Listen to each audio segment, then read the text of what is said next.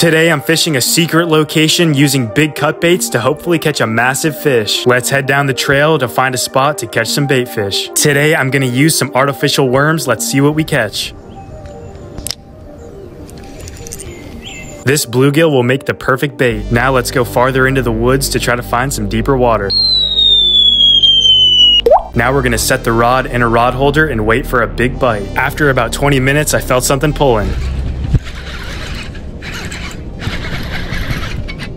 This fish keeps trying to wrap me around different logs and lily pad stems, but I eventually got him free and up to the shore. Once I got him up, it looked to be about a 5 to 10 pound blue catfish. These catfish fight really hard for their size and they make for some really good eating if you want to cook them up. Once I got him up to the shore, I took the hook out with some pliers. This isn't the true monster fish I was going after today, but hopefully next time we can catch something a lot bigger. Make sure to follow me for more awesome fishing videos.